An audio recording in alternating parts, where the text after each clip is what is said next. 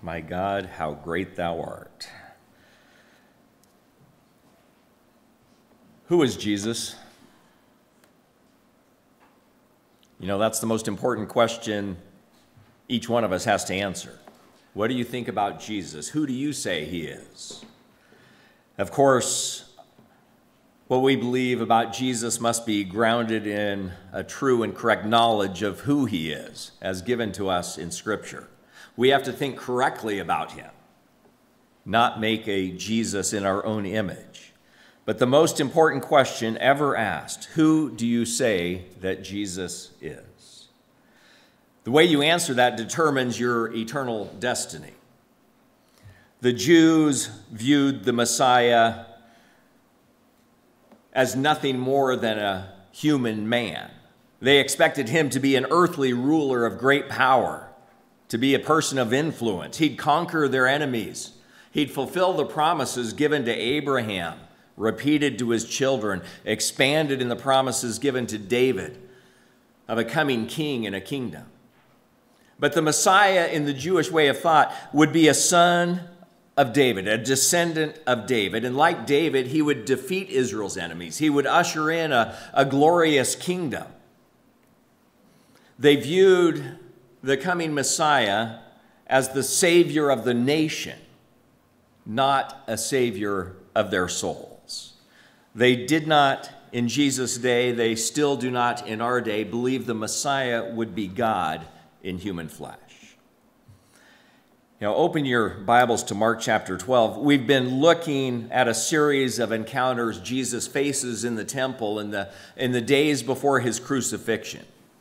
And in each one of these confrontations, he's asked a question, and he's impressed his opponents with his authority, with his wisdom, and with his answers.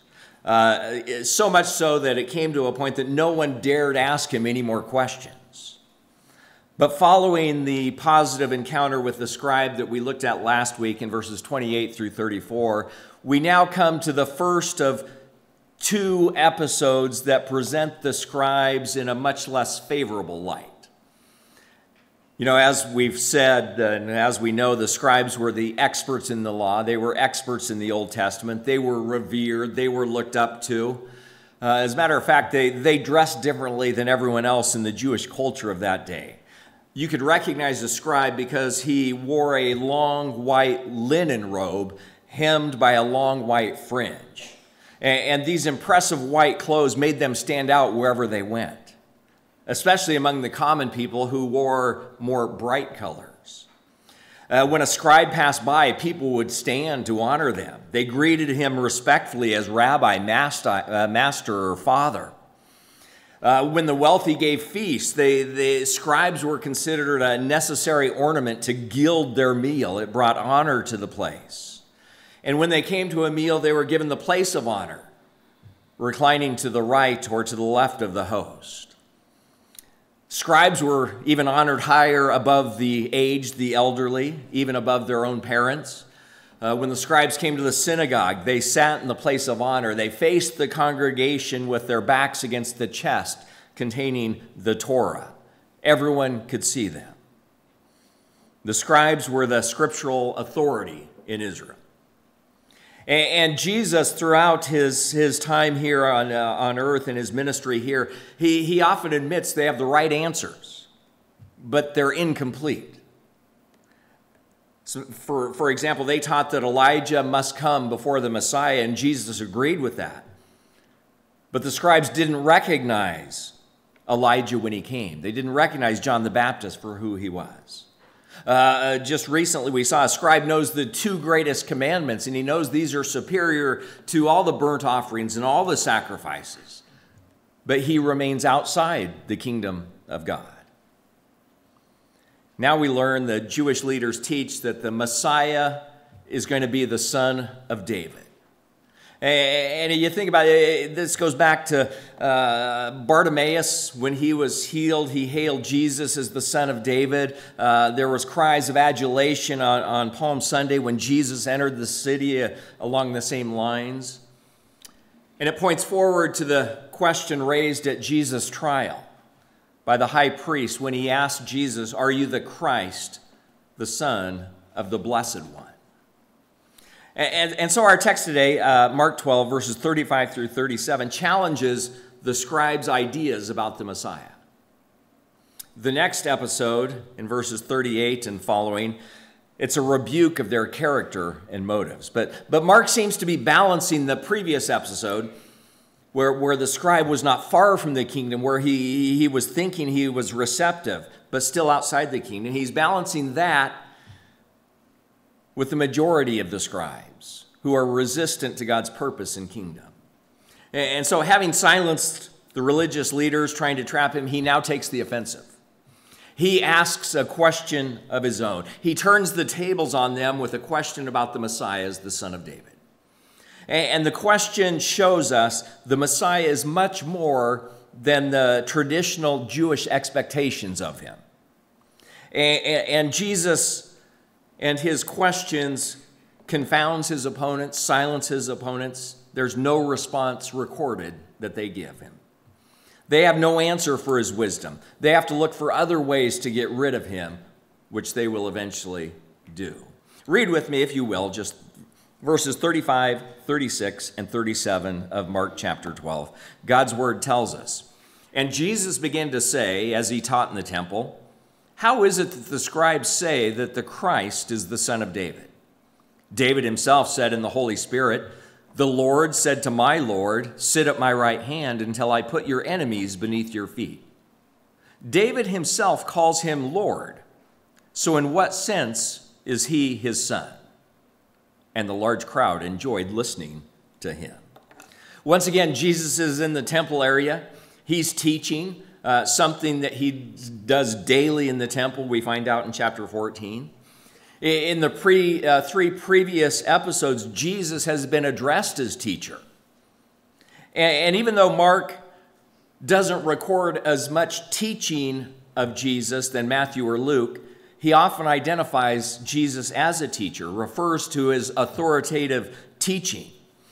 But by asking the people, them, a question, most likely prompted by the statement to the scribe in verse 34, "You're not far from the kingdom of God." It's now an invitation for that scribe and the rest of the religious leaders to embrace Jesus as Messiah, as the Son of God, as their Savior. And I think his question here is an evangelistic appeal to those who might have been open to the gospel, such as the past scribe might have been. His question certainly isn't like the ones that was asked of him by the men from the Sanhedrin. Theirs came from evil motives intended to trap him, to destroy him. But Jesus' question is offering salvation to them. And so according to Matthew's account, Jesus began by asking the religious leaders this question: "What do you think about the Christ, the Messiah? Whose son is he?" Well, the Messiah is the Son of David. They knew that. That was clear. In their minds, it meant just another human like David.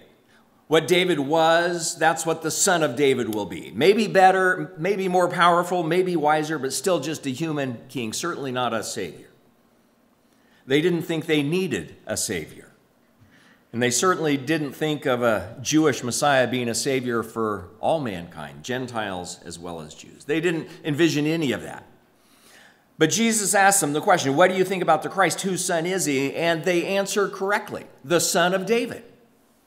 You know, actually, that was a very easy question in that day. Everyone knew the answer to that. It would be like asking what the movie Snakes on a Plane is about. It's about snakes on a plane, right? Whose son is the Christ? The Son of David. Duh, we know that. Everyone knows that.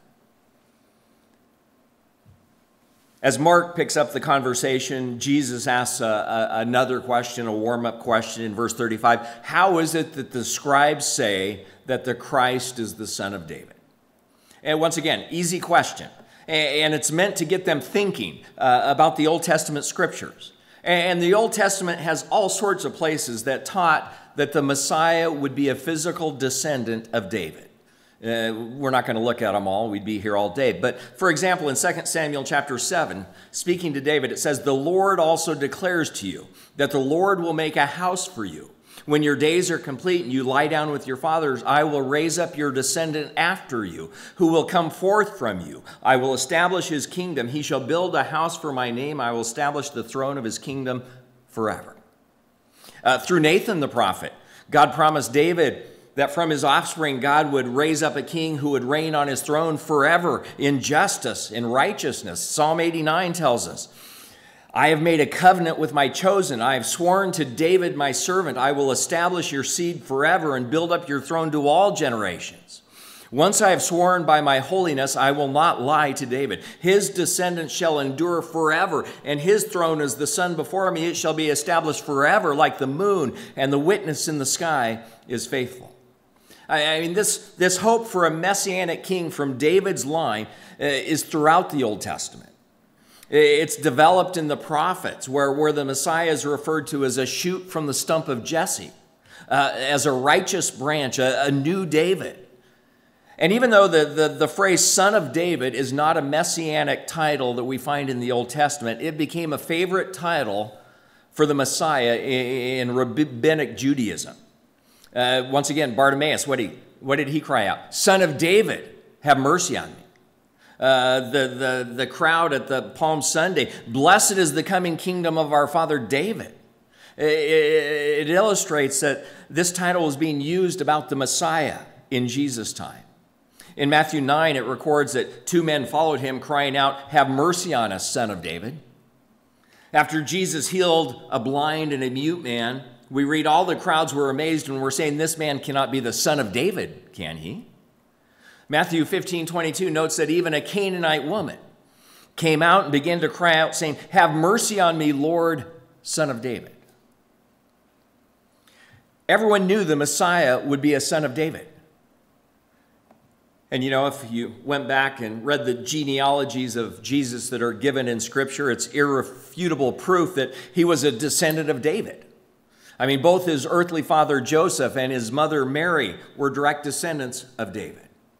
Jesus was as well. And that could be verified easily or found to be untrue in the genealogical records that were carefully kept, were undoubtedly checked out by the Sanhedrin. If Jesus had not been a descendant from David, his claim could have been proven false immediately. And that none of his opponents ever challenged his ancestry from David offers proof to its validity. So the Messiah, the Christ, had to be a descendant of David. The scribes knew this. Everyone knew this. They were looking for a national warrior deliverer, human, who was of David's bloodline. And so Jesus has warmed them up with this question, and while they're reflecting on the relationship of the Messiah and the bloodline of David, they're thinking of this. Jesus then takes them to Psalm 110, which the scribes recognized as a messianic prophecy. And Jesus emphasized the authority of this passage. Look at it there in verse 36. Jesus says, "David himself said in the Holy Spirit," or speaking in the Holy Spirit. In other words, Jesus is saying this is an inspired text that David wrote. It's inspired by the Holy Spirit. Listen to Psalm 110 and what David says, speaking by the Holy Spirit. He says, "The Lord said to my Lord, sit at my right hand until I put your enemies under your feet." Obviously, to speak in the Holy Spirit is to speak as a prophet by divine inspiration. In 2 Samuel 23, David said, "The Spirit of the Lord spoke by me, and his word was on my tongue." David's identified as a prophet in Acts. He's said to have spoken by the Holy Spirit in Acts 1 and Acts 4. Saying all this, Jesus, the New Testament authors, the apostles, the disciples, viewed the Holy Spirit's guidance in the production of Scripture as so intimate that quotes of the Old Testament in the New Testament are sometimes introduced with phrases like this from Acts chapter 28. "The Holy Spirit rightly spoke through Isaiah the prophet to your fathers." I mean, obviously, The inspiration of Scripture is clear. It claims it for itself. We see it throughout Scripture. Jesus believed it, and so should we. So Jesus says, David speaking by the Spirit, and then he quotes from Psalm 110. You know, Psalm 110 is the most quoted passage in all the New Testament. It's referred to some 30 plus times in the New Testament. Peter uses it, as does the writer of Hebrews. Paul alludes to it. It's found several times throughout the New Testament. And it's frequently used by the New Testament authors to affirm Jesus' vindication at God's right hand after his suffering, after his death, after his resurrection. Jesus alludes to this passage in combination with Daniel chapter 7 at his trial before the Sanhedrin. We'll look at that when we get to Mark 14. But the New Testament writers clearly understood how important Psalm 110 is for understanding the person and the work of Jesus. And so the scribes' answer that the Messiah would be the son of David is correct, but it's not complete. They thought the Messiah would be a powerful, triumphant human ruler who would bring Israel's promised prominence. But Jesus, by bringing them to Psalm 110, verse 1, reveals how inadequate that belief was. There's much more to it than that. Psalm 110, verse 1, proves the Messiah would not be merely a man, because David refers to him as his Lord. And Jesus' simple argument here that he never actually explains, he just lays it before them, is powerful, it is convincing. And it became widely known after the New Testament was written. You know, just a little bit of background. If you try to find writings from the Jews that Psalm 110 was a messianic prophecy, you're not going to find them, because it pointed to Jesus. And they denied that it is a messianic psalm. It refers either to Abraham or Melchizedek or Judas Maccabeus or somebody else. They avoid it like that. But here in Psalm 110, verse 1, there's a conversation going on. And there's a conversation between two members of the Godhead. David writes, the Lord, and in your Bible, if you're in the Psalm portion, Psalm 110, verse 1, the first Lord is small caps. The Lord says to my Lord, second Lord is not in small caps. When it's in small caps like that, it means Yahweh or Jehovah, right? It's indicated by those capital letters. The sacred name for God, the ineffable name, the name by which God revealed himself to Moses there in the wilderness of Midianite when he said, I am who I am. The second Lord, lowercase, is Adonai. It means master or sovereign one. It emphasized the authority and superiority of that person. It refers to an individual greater than the speaker, okay? So David is the speaker, and he says, Yahweh says to my Adonai.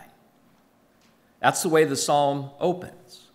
Since David was the highest ruler in the kingdom, who must his Adonai be? God himself. The eternal Son of God had to come to earth as a human born into the family of David. He had to be a son of David in that sense. As a descendant of God, Jesus is the root and the descendant of David. We see that in Revelation. And so then Jesus asks this question. David himself calls him Lord. So in what sense is he his son? You know, this is not a mental sleight of hand on Jesus' part. He's not playing with semantics. No, this is an excellent question. If David calls him Lord, in what sense is he his son? How can the Messiah be both David's son and David's Lord if the Messiah is merely human? Well, given their understanding of the Messiah, given their admission that this is a messianic prophecy, they could not come up with an answer. Jesus is using the scriptures, which they are supposedly such experts in, to expand their limited idea of the Messiah. He says it's going to take a divine human to fulfill the scriptural requirements for the Messiah. And that's the point the apostles made time and time again in their preaching. Jesus asked how this great King David can describe one of his descendants as greater than himself. And the point he's making is that the scribes have missed something very important about the Messiah. He's not just human. He's not just a man. David refers to the Messiah as his Lord or his master, affirming the Messiah's lordship, superior status over him. And so once again, Yahweh is having a conversation with someone who's given the title Adonai. In most cases in the Old Testament where the word Adonai is used, it's the title for Yahweh, the one who is absolutely sovereign over everything. You know, from time to time, you find these words used back to back in Scripture, Lord and Lord, capital Lord and lowercase Lord. For example, in Psalm 8, how does it begin? O Lord, our Lord, right? How majestic is your name in all the earth. Literally, it reads what? O Yahweh, our Adonai. It's saying Yahweh is the sovereign one. How excellent is your name. And so Yahweh and Adonai usually refer to God, to the same person, right? They still do. And here in Psalm 110, we find Yahweh calling someone beside himself Adonai. And David certainly is not saying the Lord said to himself. No, that's not happening. The Lord said to my Lord, to my Adonai. He's thinking of two different people. Who then is David's Adonai? Who is sovereign over the greatest king of Israel? God himself, right? And so Jesus asks these scholars, what do you think about this? What is the Holy Spirit saying here? If David calls his physical descendant the Messiah, if he calls him his Lord, and he did, it could only be because the one to come would somehow be greater than David was. And the only way that can happen is if the Messiah were more than a mere man. He would have to be divine. He would have to be God in human flesh. And so, yes, the scribes are correct in viewing the Messiah as a descendant of David and thus a man, but they didn't grasp that the Messiah isn't just David's son. He's also David's Lord. He is one with the Father from all eternity. You know, this is a side note, but do you see the Trinity there? David said, by the Spirit, Jehovah Adonai, the Messiah, Jesus. And so Jesus questions them to get them to think about the implications of what David wrote. The Messiah is both David's son and David's Lord. He is both man and God. And he's told to what? Sit at my right hand. The place of honor, the place of highest honor. You know, we know that's the place of honor because that's what James and John requested of Jesus, right? Who can sit at your right and left hand? To sit at the king's right hand is more than just an honor. It was to share in his rule as well. It signifies participation in royal dignity and royal power. And so David was saying by the Holy Spirit that when the Messiah had finished his labor in this world, he would be exalted to heaven and be enthroned at the right hand of God. It's a prophetic invitation for Jesus to reign, and it's fulfilled when Jesus conquers sin, conquers death, conquers Satan, and is exalted into heaven, where he assumes the position of authority at God the Father's right hand. Do you realize that's where Jesus is today? I mean, after his resurrection, he ascended into heaven where he was seated at the right hand of the Father, far above all rule and authority. His ascension into heaven and the promised outpouring of the Holy Spirit was proof of what? That God had made this Jesus, whom they crucified, both Lord and Christ, both Lord and Messiah. And so Psalm 110 is even looking to our time, where Jesus the Messiah is risen, is ascended, where he is Lord over all at the right hand of the Father. But not only is he at the right hand of the Father, it continues, until I put your enemies beneath your feet. You know, to be placed beneath someone's feet is usually not a good place to be, right? You know that. It has the whole idea of subduing them, having absolute control over them. Remember back in Joshua 10, we read these words. When they brought these kings out to Joshua, Joshua called for all the men of Israel and said to the chiefs of the men of war who had gone with him, come near and do what? Put your feet on the necks of these kings. So they came near and put their feet on their necks. Joshua then said to them, do not fear or be dismayed. Be strong and courageous, for thus the Lord will do to all your enemies with whom you fight.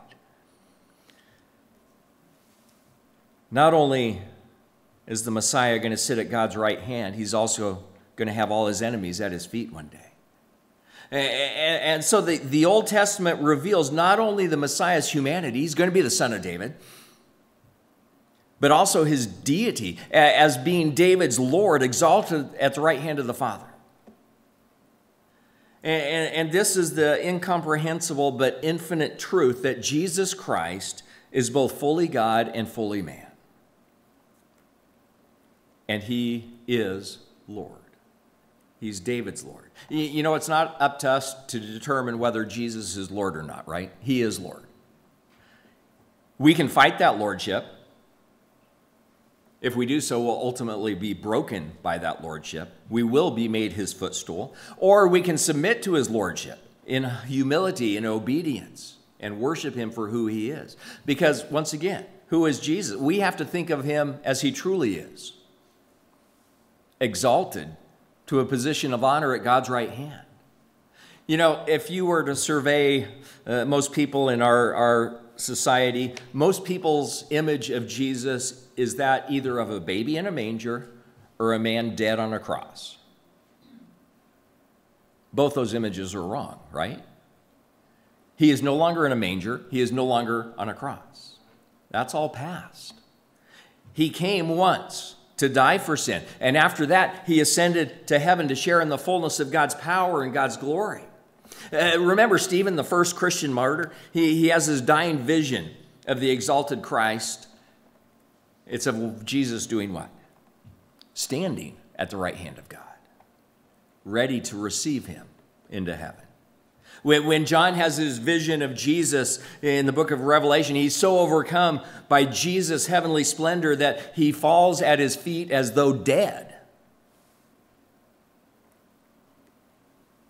Is that who we see Jesus as? You know, we do well to recover this understanding of who Jesus is and where he is now. And as we do, we're going to worship him better and with greater reverence, as we should. Look at the question in verse 37 once again. David himself calls him Lord, so in what sense is he his son? I mean, Jesus starts with the recognized assumption that the Messiah would be the son, the descendant of David. But the title son suggests a measure of subordination or inferiority. I can't say that, you know what I mean. What's the son of a king? He's a prince, right? And he stays a prince until when? Until his father dies. Then he assumes the status of Lord. You know the saying, the king is dead, long live the king, right? It emphasizes not only the permanence of the reign, but the immediate transformation of the prince to king over the whole realm. But the shocking thing about Psalm 110 and Jesus' use of it is that David refers to his son as his Lord. And that's upside down, unless the son somehow has greater status than the father. How can David describe one of his descendants as greater as himself? I mean, in Jewish thought, that would never be done. The son is always in submission to the father. The son was never greater than the father. And by that kind of reasoning, as marvelous as the Messiah would be, if he was to be David's son, he could not be greater than David himself. Yet David calls his son my Lord, indicating that Jesus isn't simply the son of David. He is David's sovereign. He is David's Adonai. He is David's Lord and King, the one that David must bow before. And so the Messiah is more than simply a new David or an heir to David's throne. He's much more than that. But that's what the scribes, the Pharisees, the Sadducees, most Jews' expectations for the Messiah was. No, Jesus, yes, son of David, but also what? Son of God. Matthew's passage, Jesus raises the question, whose son is he? He is the son of David, yes, but he's also the son of God. And son of God has been an important title throughout the book of Mark. It begins in Mark 1:1. It's highlighted through the Father's statements, audible statements of Jesus being his beloved son. The demons recognize who Jesus is. The high priest at Jesus' trial does the same. The centurion's acclamation at the foot of the cross, same thing. And so Jesus asks these questions, and we read in the latter part of verse 37, the result of all this, the large crowd enjoyed listening to him. They enjoyed listening to him. To hear gladly is an idiom meaning to delight in what you're hearing, to enjoy listening. And the amazement of the crowds at Jesus' teaching has been common throughout Mark's gospel. It's mentioned time and time again. But since Jesus' arrival in Jerusalem, the emphasis has been on the fear of the religious leaders because of Jesus' popularity. But this popularity and this large crowd enjoying listening to him is so soon going to be stirred by the leadership of Israel to choose Barabbas over Jesus. You know, it's interesting, the same phrase, hearing him gladly, was used of Herod's delight in conversing with John the Baptist. He delighted in that. He enjoyed that. How did that end up for John the Baptist? Yeah, he was executed. The crowd enjoyed listening to Jesus here, but it's not going to stop them from yelling, "Crucify him," in a few days. And so as we read the conclusion to this passage, it's anticlimactic, it's tragic. I mean, from the majestic heights of Jesus' wisdom and masterful use of Psalm 110, proving his deity, we're immediately plunged into the depths of the rejection by the nation's leaders, as well as by the amused apathy of the crowd who, it says, enjoyed listening to him. And yet they will call for his crucifixion. You know, it's not recorded that anyone fell on their faces here in the presence of the incarnate Almighty God to repent and confess him as Lord and Savior. No. Here again, we see Jesus' wisdom, his knowledge. In this passage, it's confirmation. Jesus, yes, he is the son of David. He is the messianic king from David's line. He will fulfill all the Old Testament scriptures linked to that. But he's much more than the son of David. He's also the Son of God. He is Lord of all. And in a sense, this was a veiled self-proclamation that Jesus is the Messiah. He is the divine human man who fulfills this prophecy. And before this last week is over, Jesus, the son of David, the Son of God, is going to die in fulfillment of prophecy. Psalm 22, Isaiah 53, elsewhere. But then what? His resurrection makes everything clear concerning his humanity and divinity. What did Paul say in the opening verses of Romans? He said, concerning his son, who was born, what? Of a descendant of David, according to the flesh, was declared the Son of God with power by the resurrection from the dead, according to the Spirit of holiness, Jesus Christ, Jesus the Messiah, our Lord. And then, as we know, came his ascension to the Father, fulfillment of Psalm 110. The Lord says to my Lord, sit at my right hand. So what does all this mean for us today? What is the lordship of Jesus? What does the divine sonship of Jesus mean for us today? I mean, to declare Jesus as Lord in Mark's day would be viewed as rebellion, sedition, because Caesar alone was Lord. Just as many Jews throughout history died with the Shema on their lips, many Christians died with the phrase, Jesus is Lord, on their lips. That was their cry. That was their hope of vindication. In Peter's sermon on the day of Pentecost, Jesus' exaltation to the right hand of the Father as both Lord and Messiah is confirmation of the vindication of his death. It's the assurance that we too will be raised from the dead. You know, few Christians in America are likely to suffer martyrdom for confessing Jesus as Lord. But that's not the case for believers throughout history or around the world even today. In some places, to confess Jesus as Lord is to invite persecution, even invite death. And yet, as believers in the persecuted church in Rome of Mark's day, as they would remind us, as Jesus has taught us, that perseverance that comes from this confession that Jesus is Lord results in eternal life. Those who wish to save their lives will what? Lose them. Whoever gives up their life for Jesus, for the gospel, will save it. And so Jesus, the Messiah, doesn't employ the political or military authority of David, at least not yet.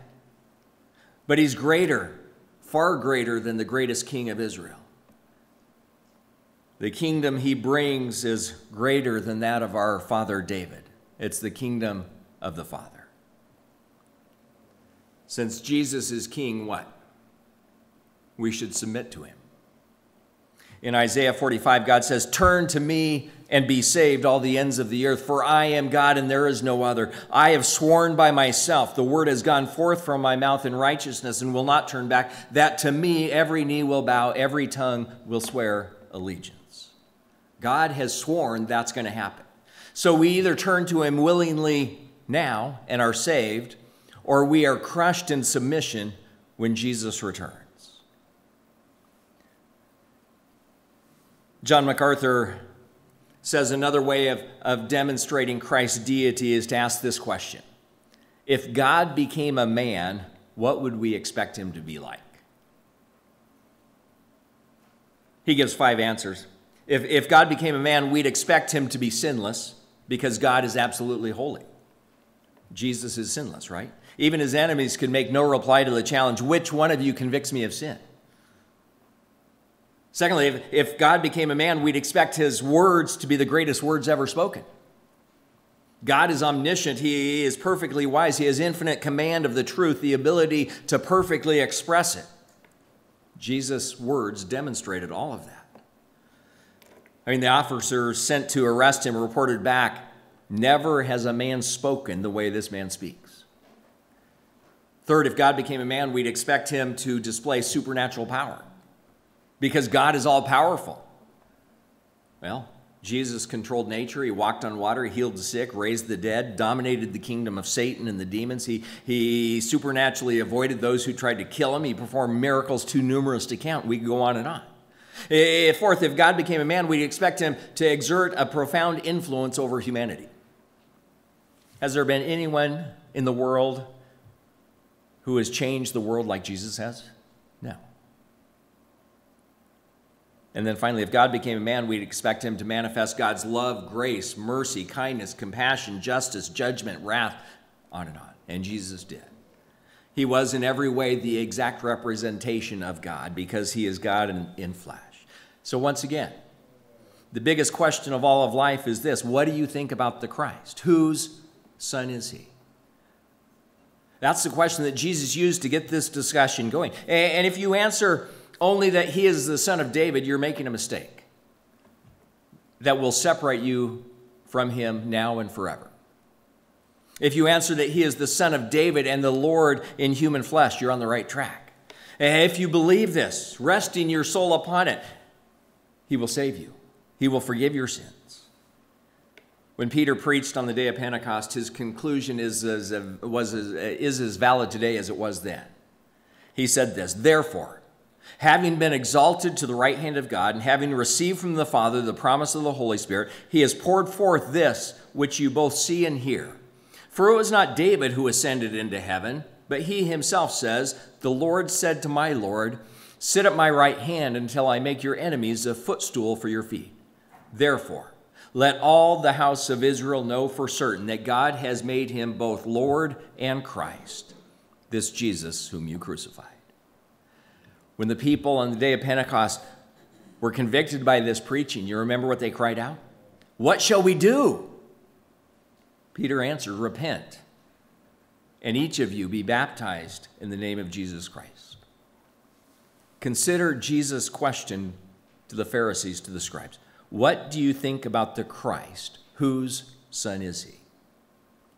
He's David's son, yes, but even more, he's David's Lord. Is he your Lord today? Father, we come before you thanking you for your word, thanking you for the clarity of who Jesus Christ truly is. Father, it's our prayer that our understanding would be biblical, would be according to what you have revealed to us. Father, we pray that if there are any here who have not received by faith the gift of salvation through Jesus Christ, that today might be the day that your Spirit draws them to yourself, that they come to the correct conclusion of who Jesus truly is and what he has done in taking our place for the punishment of our sins there upon the cross. The sacrifice being sufficient, being raised from the dead, ascended to heaven, seated at the right hand of God.